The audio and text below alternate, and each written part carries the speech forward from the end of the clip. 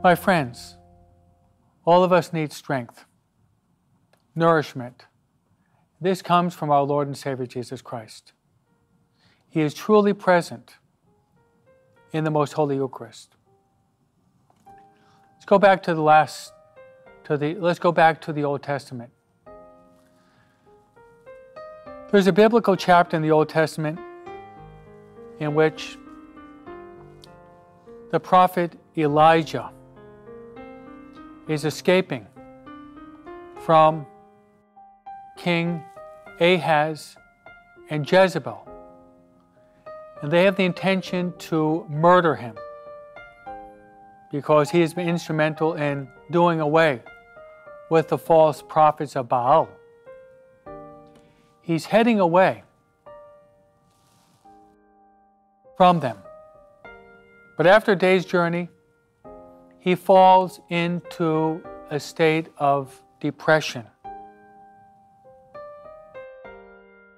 And he falls into a deep slumber. And God sends him an angel. The angel grabs him by the shoulder and wakes him up and says, "Take and eat." So he eats this bread, this hearth cake, and he falls back to sleep again. The angel persists and wakes him up and says, "Take and eat," because the journey is long. He takes and he eats. And from eating these 2 pieces of bread, he's given the strength to walk 40 days and 40 nights to the holy mountain. And there in the holy mountain, he encounters God, not in the powerful wind, not in the fire, not in the earthquake, but he encounters God in the gentle breeze. This biblical passage of the prophet Elijah is very symbolic. We are the prophet Elijah. And if we really want to have strength to run the good race, to fight the good fight, and to make it safe to our eternal homeland, which is heaven, we must nourish ourselves on Jesus, the bread of life. He is our strength. He is our comfort. He is our nourishment. He is our support. He is our strength. He is everything. So in this presentation, I'd like to give you an acronym. An acronym by which you can derive the most fruit and graces from Jesus truly present in every Mass, in the holy sacrifice of the Mass. That acronym is the 4-letter word, ACTS. A-C-T-S.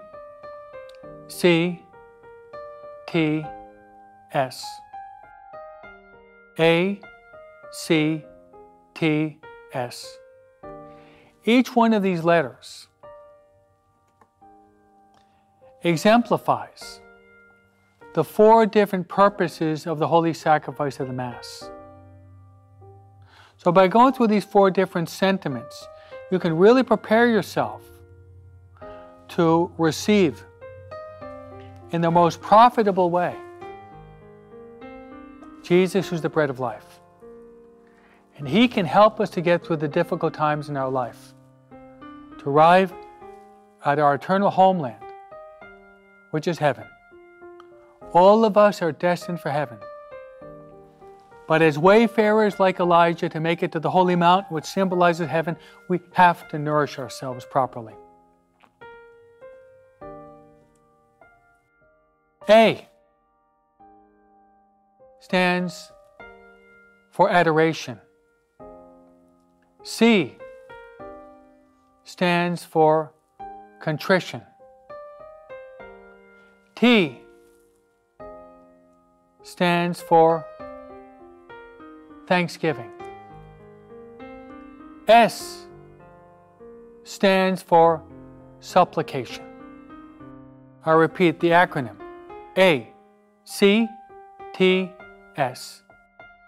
These are the four ends or purposes of the Holy Sacrifice of the Mass that you're called to participate in fully, actively, and consciously. A stands for adoration. C stands for contrition. T stands for thanksgiving. And S stands for supplication. Let's take each one of these letters and briefly explain it so that when you go to Mass the next time, you can come early and you can be praying over these four letters, which are four types of prayer, and you can derive the maximum profit from every time you go to Mass and hopefully participate fully, actively, and consciously in the greatest prayer of the whole world, which is the Holy Sacrifice of the Mass. A, adoration. How can you adore God before Mass? One way you can do this is by praying the Psalms. Psalm 148, 149, and 150 are Psalms of praise. The highest, the most noble, sublime form of prayer is that of adoration. We're called to adore and worship the Lord. Letter C, contrition. Contrition also means sorrow. All of us are sinners. Myself as a confessor, a priest for 30 years, I honestly believe that one of the best penances I can give to my penitents would be to have them to go to the Holy Sacrifice of the Mass, participate fully, actively, and consciously, and to receive Holy Communion, which is the body, blood, soul, and divinity of Jesus Christ. But offer Holy Communion in reparation for all of their past sins, as well as to prevent them from falling into future sins. So that is C, contrition. The Holy Sacrifice of the Mass is offered, Jesus offered to God the Father as a victim in reparation for the sins of the world. What we say in the Chaplet of Divine Mercy, Eternal Father, I offer you the body, blood, soul, and divinity of your dearly beloved Son, our Lord and Savior Jesus Christ, in reparation for our sins and the sins of the whole world. Letter T is thanksgiving.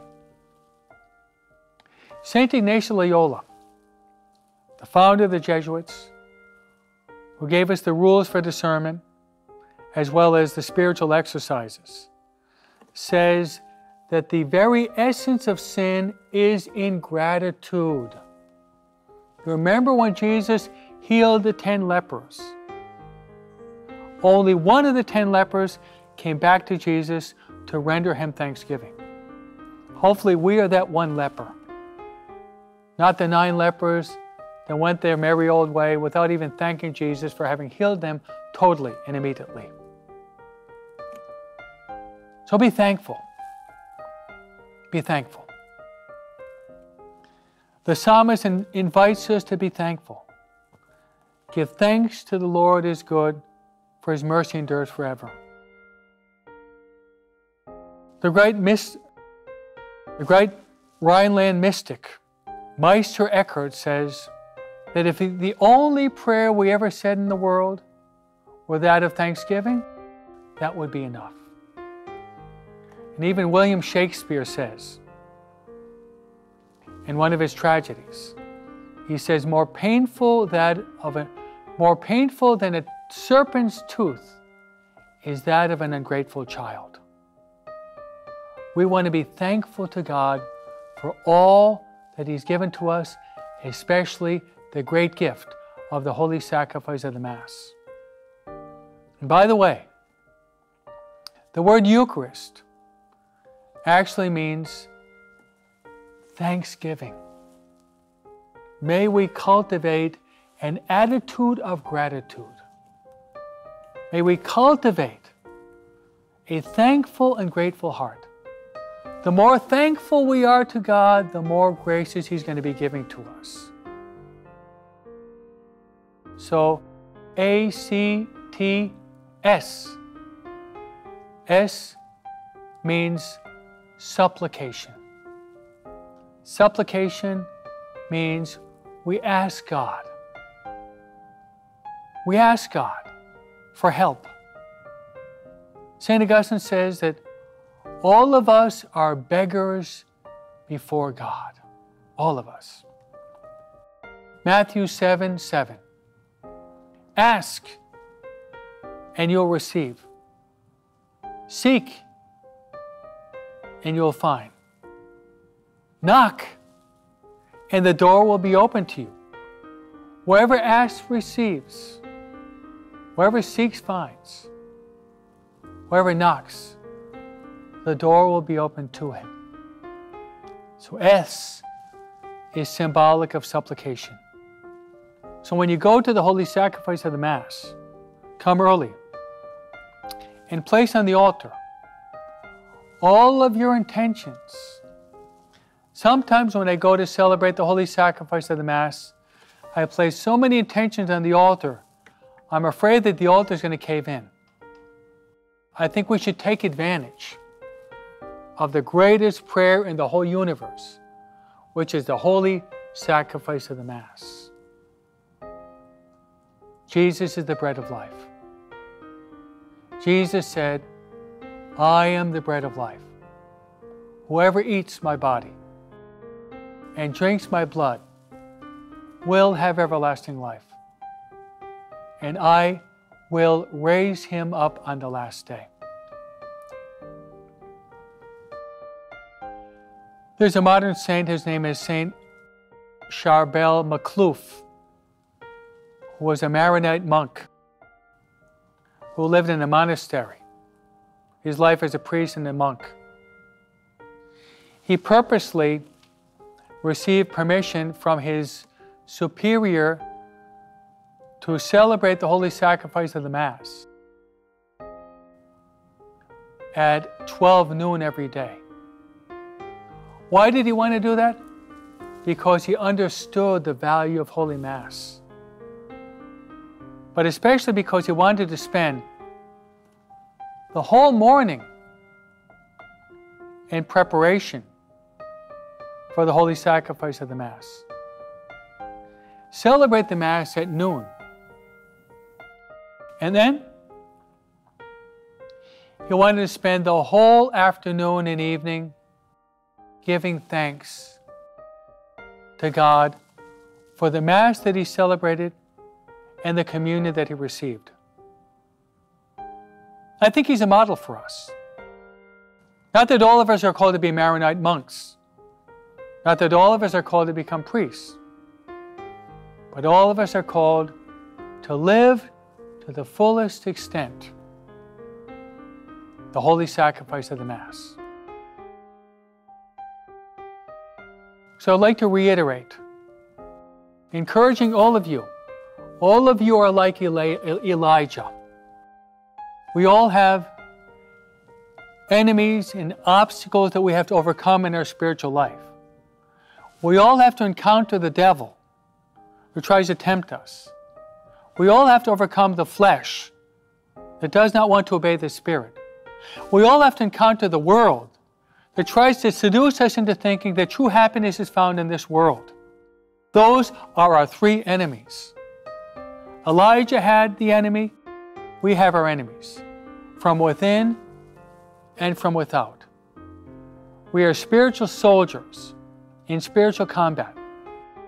How on earth are we going to win the battle if we do not prepare ourselves to fight the good fight and to run the good race, as St. Paul says, using examples from the Greek Olympics.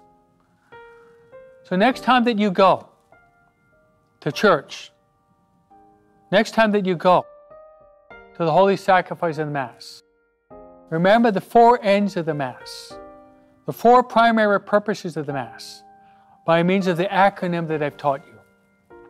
ACTS, A, C, T, S.